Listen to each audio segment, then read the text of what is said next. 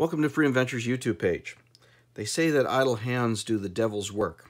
Well, idle hands in a shop full of nice guns, great custom parts, and crazy ideas get together.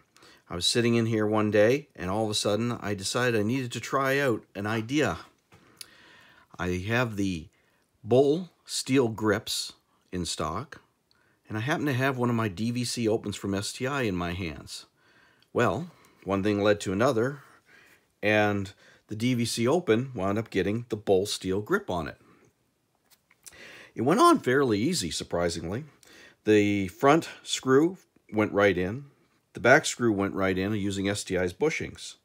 The nice trigger that Bul supplies with them, that have all the interchangeable trigger shoes, works. So a little bit of adjustment was required to get it to the sear end disconnector.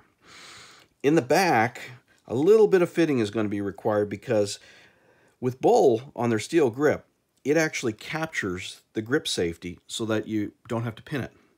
But there's a little bit of edge right here that could just be relieved to get a nice clean grip on it. The magwell from Bul is pretty awesome, and if I wanted to, I started to play around with it. I think my Dawson magwell will get on there with a little bit of fitting. Of course, the big test was, how does it do with STI magazines? It does quite well with STI magazines. They fit right in, and away we go. I also tried it at the range. Gun cycles, feeds well.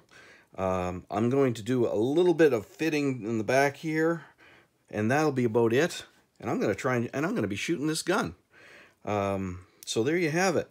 The Bul Steel Grip working on an STI frame.